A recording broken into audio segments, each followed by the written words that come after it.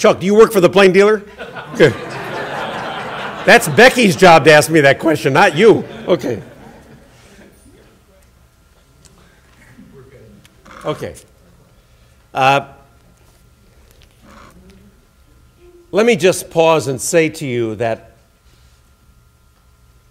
the world is coming at us at lightning speed. And these investments that we're talking about, these are not luxuries. These are necessities. Ohio, by almost any measure today, is not at the head of the class. But here's the good news. We've got assets that can easily make us the head of the class if we invest in those assets. If we were a separate country, Ohio would be the 25th largest country in the world. We are fourth in rail. We are fourth in highways. We are fourth in freight. We've got more freight that goes over the Lake Erie and the Ohio River that goes through the entire Panama Canal in 1 year. We've got a workforce of 5.8 million people, larger than the total population of 35 states. We've got a work ethic second to none. Ginger Graham, the president and CEO of Amlin Pharmaceuticals in San Diego, came to Governor Strickland and I in our first few weeks in office and said, we are looking to locate in a state where we can have a human capital pipeline, where you can meet our short-term and long-term needs. And we were in competition with Arizona and North Carolina and Massachusetts, and we knew this was going to be tough. We spent hours and hours and hours with Ginger Graham and her team. I'm happy to tell you that because we put together a customized solution that met their needs, Amlin recently announced a $400 million capital investment that will bring 500 pharmaceutical jobs to Ohio, and we won the competition. And after we won the competition, I sat down with Ginger and I said, Ginger, this competition was stiff. Tell me the truth. How did we do this? And she said, well, you did all the right things, but you had an advantage, Lee, that I didn't want to tell you about unless you won it. But your advantage was something that you probably don't appreciate. She said, when I go to a cocktail party or a dinner party in San Diego, the question always seems to come up, what kind of house do you live in or what kind of car do you drive? When I go to Alabama or Mississippi or North Carolina, the question is always, what family do you come from? She said, when I go to Boston or New York or Connecticut, the question at every dinner party is, what school did you go to? But she said, when I come to Ohio, no matter where I go, whether it's a lunch, a breakfast, a dinner party, a cocktail party, it always seems that the question is, where do you work? She said, you got a work ethic that is second to none.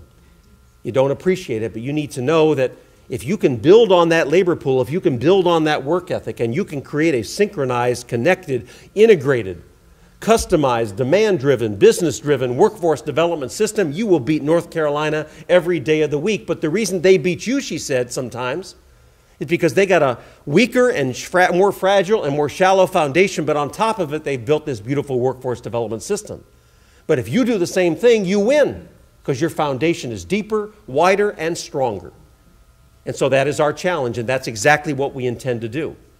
And we've got no time to waste because, as I said, the world's coming at us fast. You know that there will be more text messages sent before you go to bed tonight, starting just today, more text messages than exceed the total population of the planet.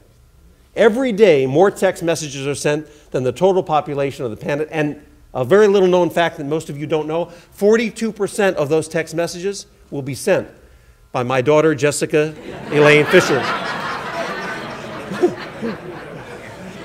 Trust me, if you have a 16-year-old daughter, they're sending most of those text messages. If MySpace were a country, it'd be the 8th largest country in the world.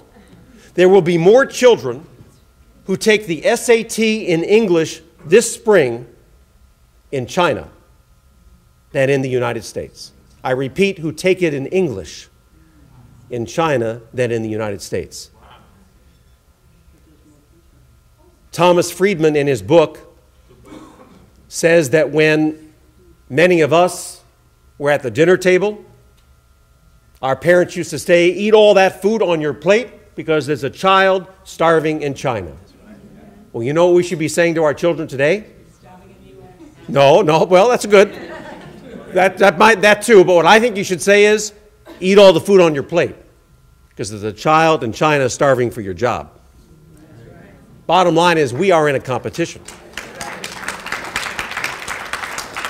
And this competition is serious. We're not just competing with Indiana, we are competing with India. So my bottom line is, that investment I just talked about, you better believe we better make these investments right now.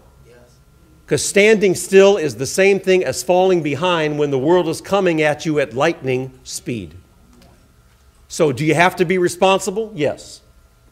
But I can tell you that if you float a bond issue, yes, we will have to budget, Chuck Hermana, money in our budget for the next number of years that is probably about less than 1% of our total budget in order to pay off that debt.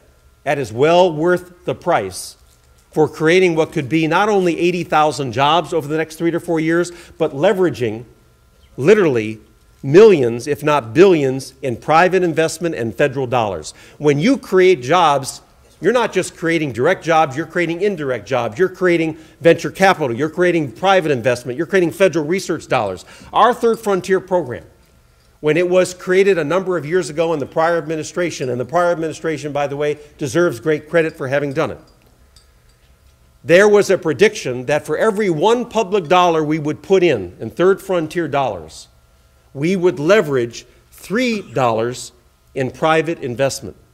You know what's proven to be the case? For every $1 of Third Frontier money invested in a bioscience company or in research development at Cleveland State or Case Western or Case or University of Akron, we are leveraging $9. And the further along the company is, the greater the leverage. In some cases, the leverage is 45 to 1. That's the way you measure the investment, Chuck.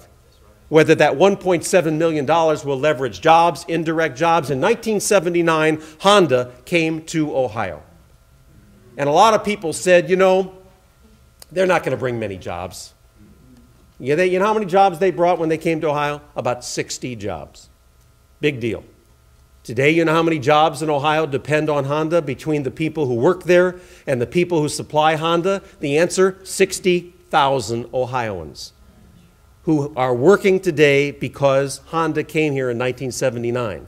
I believe the same thing will happen many decades from now with Amlin and many of the investments we make. Will all the investments succeed? No. But in the Silicon Valley, if you make 30 investments and 28 fail and 2 succeed, in the Silicon Valley, they celebrate the 2 that succeed. In Cleveland, we talk about the 28 that fail. I suggest that we're going to have to take some risks, and I think our odds will be better than 28 and 2 if we do. So the bottom line is, I believe the people of this state want leadership that is bold, that is willing to take some responsible risks to move Ohio to the head of the class so we can be proud and say we are a state that invested in its strengths, that invested in its assets, that married its proud past of Thomas Edison and the Wright brothers and Charles Kettering and steel and glass, and reinvented itself and linked and leveraged itself to a dynamic future that moved it to the head of its class because its leaders, its members of city council, its mayors, its governors decided that it was time to be bold and make some targeted investments in Ohio's strengths and move it to the head of the class and let people, for the first time in a long time, have a vision of their own future. That is the business we are all in. That is the end of my speech. Thanks.